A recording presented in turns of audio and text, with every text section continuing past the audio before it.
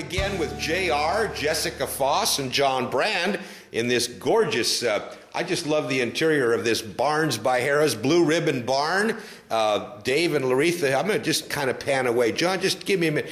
You'll notice that this barn, they chose to use a colored inside of their breezeway door, and the stall fronts are red, but the rest of this beautiful barn, the interior is white, and lots of light in here. We have no artificial light going on right now, but we're back to watch John Brand of Buckaroo Leather tell us more about how to use a Fiador. Good, yes. Hello everybody. Again, as you've seen in our other videos, we showed you how to tie the Bacardi's onto the hackamore, and we've showed you how to fit a hackamore with a traditional headstall with a brow band on it that also comes with a throat latch. Well, this is a traditional method used by the Vaqueros mostly here. It only has a lightweight, very thin little Bozell hanger. You may hear the term hanger headstall for the Bozell. And we're going to use a Fiador. It can be used without a Fiador throat latch, or it can be used with it. This is so lightweight, it's designed to be used towards the end of your hackamore training for your horse as a transition when you're ready to transfer into the bridle. You may have heard of a two-rein. You'll use a bridle. This is designed, you can put your bridle on over the top of this and use them both as a two-rein when you're transitioning to the bridle. But I want to show you how this fits here. You'll want it to fit right in this position, an inch or two above their the corner of their mouth. And you'll see here it's just a very light little cowboy tie. And here's your Fiador. Now your Fiador is designed to work as a throat latch to help keep the hackamore more secure. It goes down, as we showed you before. A little tight getting it on there this morning. Well, brand new Buckaroo Leather tack, John. Yes. Of course, the one thing we know at home with your reins, they come right from your factory, so soft and supple, they're ready to use right now. Here's a little close-up of the actual Fiador. There's what they call a Fiador knot, which is tied at the very bottom of the Bozell.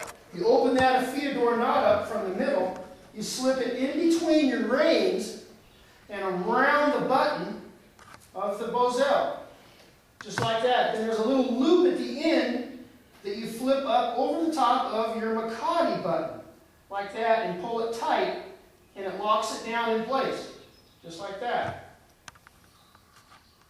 And then it helps hold, you can adjust it here on your knot. It helps hold the Bozell up in a better working position. It's adjustable, your Fiador right here. So you could bring that Bozell more forward on his nose by adjusting the Fiador. Is that correct? So that right here. Yes. So that your Macati knot is not hanging forward as much, correct? Correct. Correct. And people would do that for what? Just different transitioning in, or?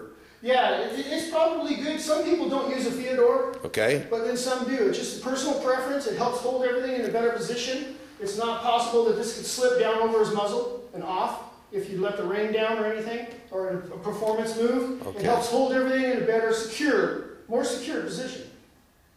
All right. Now, in the Vaquero days, those Fiadors were probably made out of what, rawhide, John, or? Rawhide, hemp. Hemp, okay. Grass rope, many, many different things. We make them out of 1/4 inch to 1/8 inch nylon. Okay.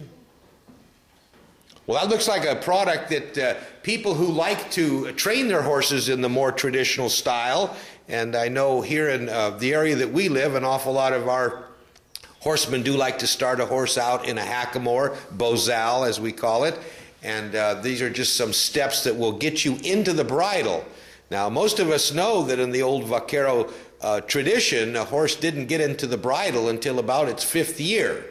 And at that time, when they got into that beautiful Salinas bit and the wonderful headstall and Rommel reins that like Buckaroo Leather makes, that horse was broke to the bridle, and very little hand movement was ever needed to have that horse perform.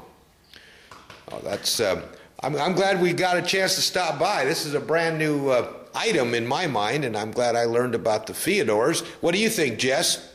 Did you know about those already? No. All right. Are you going to share that with your friends at school and those that you ride with? Now, John, is there any...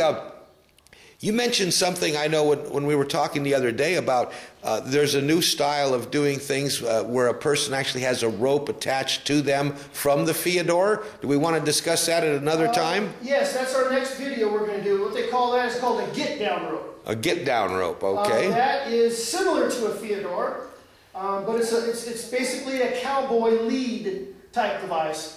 And we'll show you that next. All right. Thanks a lot, John.